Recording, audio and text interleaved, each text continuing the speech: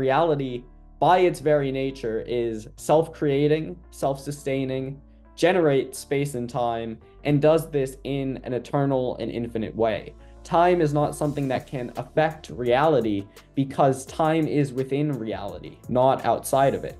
Nothing is outside of reality, because to even posit something outside of our reality, if we put that as a circle, you'd have to have an unreal influence acting on reality, which is a logical impossibility. And logic is the structure of truth, which denotes inclusion in reality. It's not possible for an unreal thing to affect reality, and that's inarguable.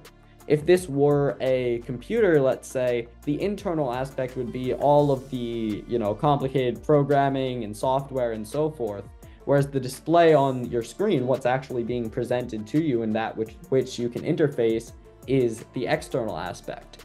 So the CTMU says that these are the same. There's actually no difference between the internal and external aspect of reality. This also means that reality is deeper than we've been led to expect. The world that we see is just the external appearance of the world, whereas the unseen world of spirit, or the non-terminal domain, is the internal form, the shape the universe takes for itself but doesn't show to anyone. And this is what's actually the deep structure of the world, which isn't visible to us but is still just as real. The universe hides its true essence, but yet that true essence displays itself and filters itself through the creation of the physical universe, through which we can, if we kind of read between the lines of how reality works, we can see the eternal truth, that internal aspect which is never changing, beyond the appearance of change. So the eternal truth and the physical appearance of the universe are self-dual to one another.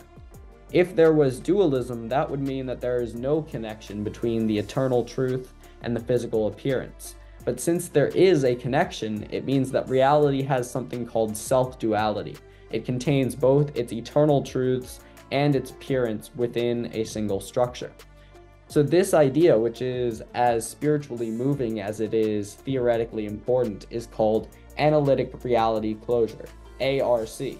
To make our way through the shifting waters of reality theory, we're going to need an ARC, an ARC, analytic reality closure.